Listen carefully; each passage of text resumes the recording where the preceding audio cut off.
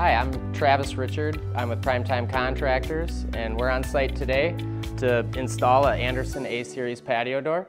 Some reasons why you might want to install a new door would basically be they just don't fit into your house's decor. There's also a lot of energy efficiency reasons for putting in a new patio door. Performance of the glass. There's different filaments that we can put in the glass now. Also security with the locking mechanism, a toe lock that we can install on the door. Some of the issues that we might see when we go to install a new door would be dealing with the siding. In this case, we have vinyl siding, which depending on how old the siding is, could be fairly brittle, so you got to be very careful when you're taking it off. There's also issue with house wrap. If there's house wrap behind the siding, could be sheathing behind the siding, could be in bad shape. Drip cap, there might not be a drip cap on the old door. Some other issues would be the sill. There's a high probability that we're going to experience a little bit of rot on these sills, so in that case, we always try and cut that out, replace the sill before we put the new door in. So now we're going to get the old door tore out and get the new door installed.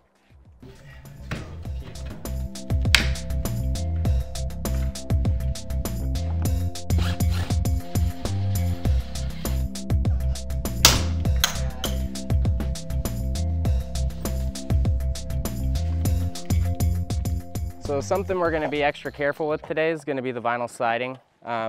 It looks a little bit older, so it could be somewhat brittle.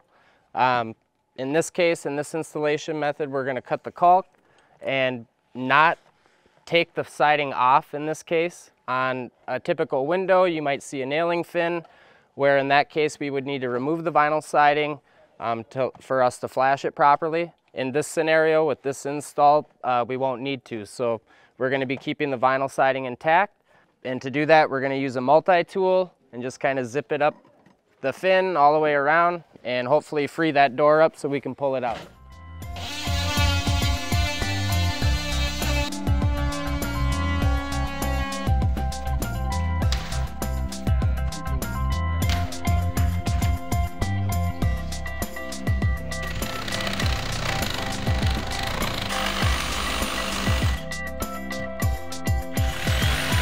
A lot of times these will be back caulked in, so just basically cutting the frame and splitting it in two so we can pry it out. So some of the things that we're trying to avoid really is obviously hitting any of the interior woodwork or cracking any of the siding outside.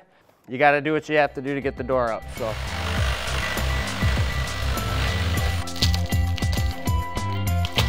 Now that we've started taking the sill of the old frame out, we've noticed that in the bottom corners of that sill plate, it's pretty much rotten. What we're probably going to have to do is cut up a little bit on the side studs here, pull the floor sheathing off to expose the actual 2x4 stud, pull those out with a pry bar, and splice in some new wood here so that the new door is sitting on nice clean wood before we wrap it in tape and flash it. So it's going to be a little bit of a process.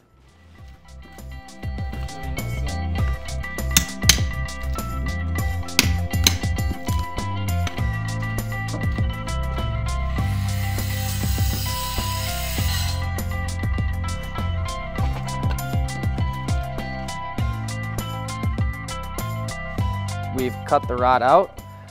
We've basically patched in some 2x6 underneath the subfloor and then ripped down some 1/2-inch subfloor sheathing and went back over the top of it once we replaced the rotted wood.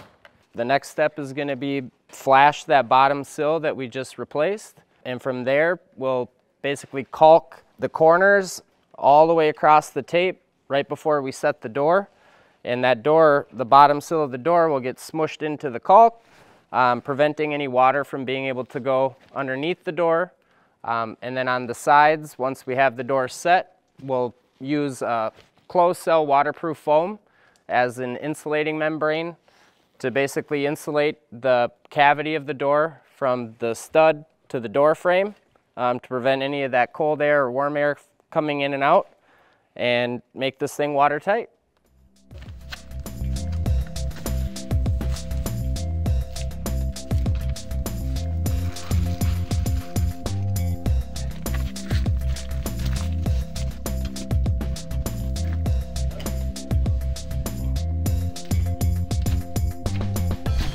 now that we have the new door in, we're going to shim it in multiple points, making sure that the door is plumb level and square. After that, we will caulk it from the outside, insulate from the inside using a waterproof closed cell foam, and then add the final touches, which will be the jambs and casing.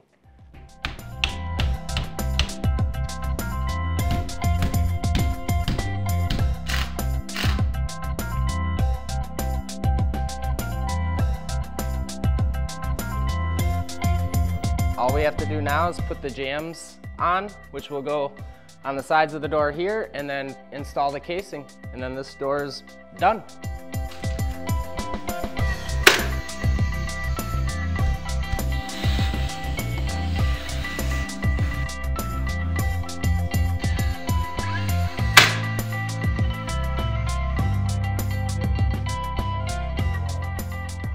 So now we have our new patio door installed. We are complete with the door here.